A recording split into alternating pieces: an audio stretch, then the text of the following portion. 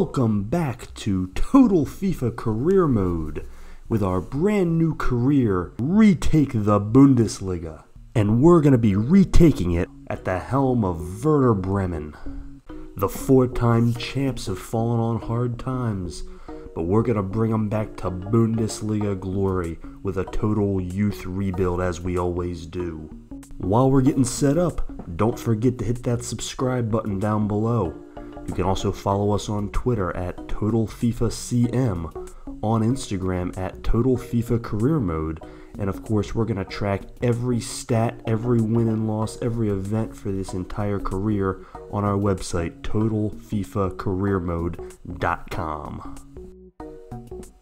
Just a quick review of how we do this. We always play on Ultimate, even with the terrible new update that FIFA put out. And we do leave that transfer window open at the start because we're going to gut this team like a fish. You can see we're going to do a preseason tournament with some nice competition, which will give us a good chance to test out all the new players and some formations we're going to try. And we really are going to have a ton of turnover. You can see the current starting lineup. The only guy that's going to make it on this new team is Max Eggestein. And then we're also going to keep his younger brother Johannes and Josh Sargent. Those are going to be the three holdovers that stay in the starting lineup. Remember, when I do these careers, my main rule is generally that nobody over the age of 22 is going to be on the team getting any playing time in the first year.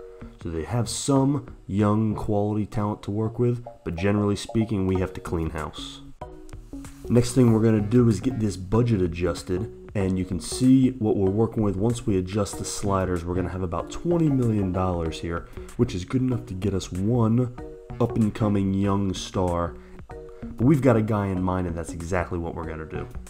Before we introduce the new guys on the team, let's take a look at our board objectives because, we have to make sure we don't get fired here. Of course, they want us to get to European play, so do we. Finish mid-table first season, that shouldn't be too tough. Their youth development goes right in line with what I want to do. Sign at least 3 players 20 or younger and get the average age down. That'll be no problem whatsoever. And then just your general growth and financial type objectives that are always there. So these shouldn't be too tough to achieve. Hopefully I can keep the bosses happy so I don't get fired for some ridiculous FIFA reason. But it's pretty much in line with what I had planned on doing anyway.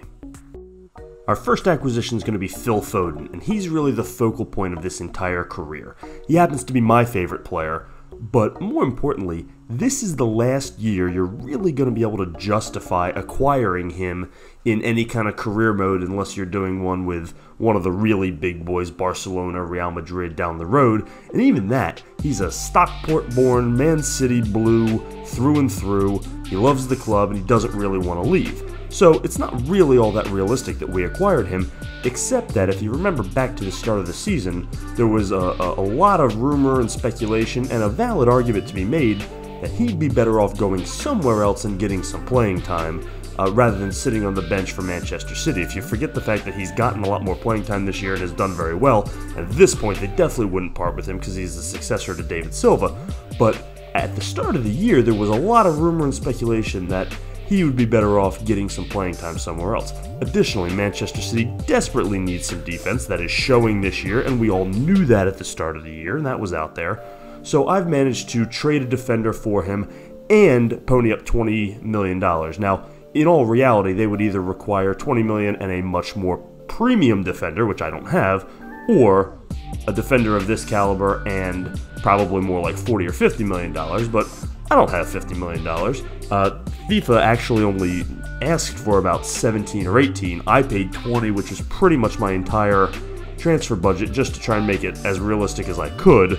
But I'll admit that this is not the most realistic transfer for me. It's the one I did because I want to enjoy this. He's my favorite player, and if I don't get to do a career with Phil Foden now, I'm not going to get to do one ever outside of doing one with Manchester City, which is not that much fun in the game because they have too much money, and even though I'm a supporter, it's not the best career mode experience for me.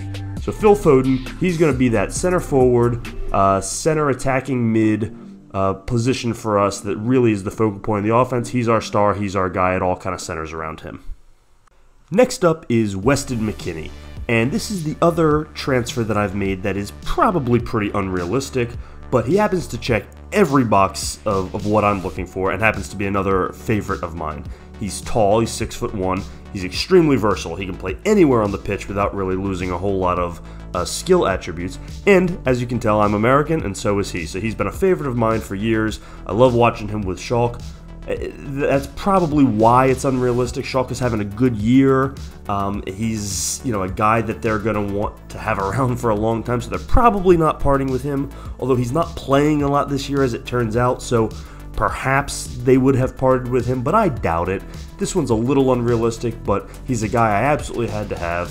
He's going to anchor the defensive midfield on our 4-3-3, and really be a key point for us. Not to mention, I can move him around wherever, so as guys get tired, and he's got great stamina, so he should play a ton, but as I have to move guys around and make up for lack of stamina and fatigue and things like that, he's a guy I can put in any position on the pitch and be just fine. So he's a key cog for us. From here on out, everybody else has been somewhat available.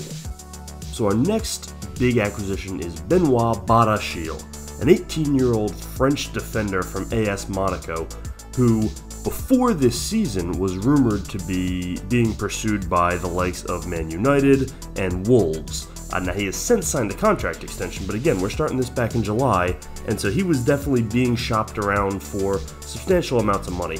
He's the guy that's going to cornerstone our defense. He's a 6'4", young, talented defender, and he's going to really anchor the back line. All right, next we're going to turn the focus back to offense with the acquisition of Francisco Trincao, a Portuguese 19-year-old from SC Braga, and he's really playing with their B team right now. And he's definitely available because there were rumors of Arsenal pursuing him for most of 2019. So he's definitely a guy that is available for transfer, and he's really come on strong as a high potential kind of guy, and he's going to be our starting right winger. He can also fill in as a second striker and play pretty much anywhere on the offensive side of the field. All right, next up is Mohamed Simakan, the central defender coming from Strasbourg Alsace. And he's going to partner with Badiashile in that back line and really give me two big hulking defenders. He's 6'2", Badiashile is 6'4". That is two big, strong defenders who can handle pretty much any attacker coming at us. So, and he's definitely a guy that has been rumored to be possibly on the move. He was linked with Southampton, Watford, and Crystal Palace just in the last couple weeks. So he's definitely a guy that they'd be willing to part with. All right, so we got the center part of our back line solidified, but now we got to get the wings. And that's where Owen Vagdal comes in.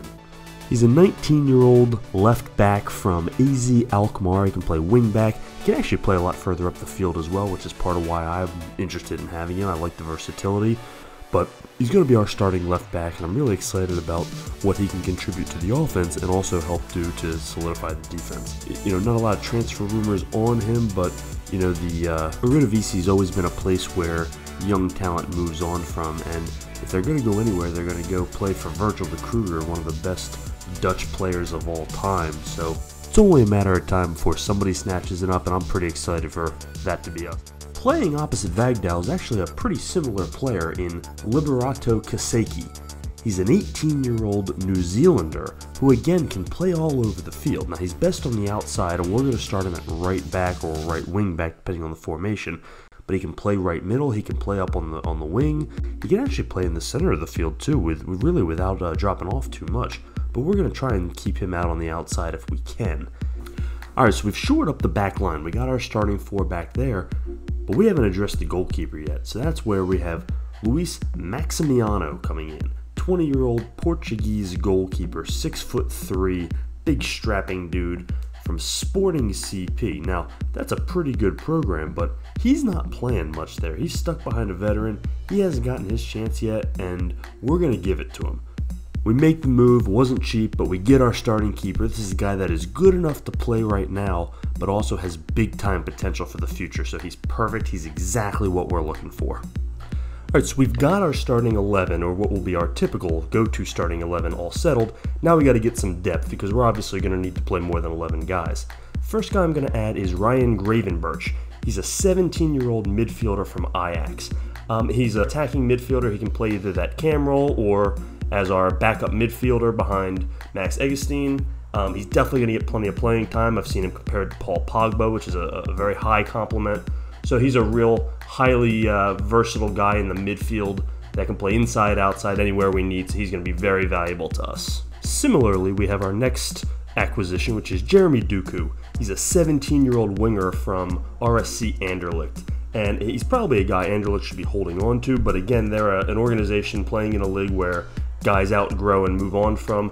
We're grabbing him a year or two early because that's what we like to do, but he's a really talented player. Doku is fast, and I mean freaking fast. He's got pace for days. He's a little bit on the small side, but he's quick, and he's going to actually split some time on that left wing with Jeremy Augustin.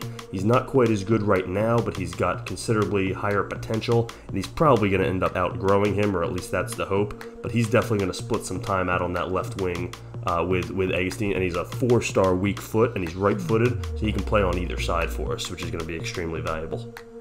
All right, next up, we wanted to get a third center back to go along with Badashil and Simakan. And the guy we pinpointed that we were able to get was Žaka Bajul. Now this is a big 6'3" Slovenian kid, and he's not quite as athletic as those other two, but he's big and strong, and we're going to play some 3-back sets, and when we do, he's going to be the third starting center back, so he's going to get plenty of chances to play, not to mention working in the rotation. So he might not be as quick twitch and mobile as the other two guys, but he's every bit the defender and every bit the physical presence back there, so he's a really great third option for us. Last but not least, we've got Joshua Wagnerman. He's an 18-year-old German from Hamburg SV, but he's not getting to play with them much, and he is going to be a guy that gets in our rotation. He's going to be our backup out on the left and right back and the wing backs, depending on the formation we use. And I like him because he's a big guy with pace. I like big guys that can also move. He's 6'2", and he can actually get up and down the field pretty well, so he can join the attack, but get back on defense as well, and hopefully not leave us exposed. So he's going to be a real good, versatile option for rounding out our bench nicely. Alright, so that's the squad we're going to enter the season with. We are young, we are talented, and we are hungry. We're ready to retake the Bundesliga. In our next episode, you'll see Game 1 of League action. Thanks for joining us here at Total FIFA Career Mode. Don't forget to hit that subscribe button, and check out our website, TotalFIFACareerMode.com. Also follow us on Twitter at TotalFIFACM and Instagram at TotalFIFACareerMode. Thanks for joining us on Episode 1 of Retake the Bundesliga by Total FIFA Career Mode.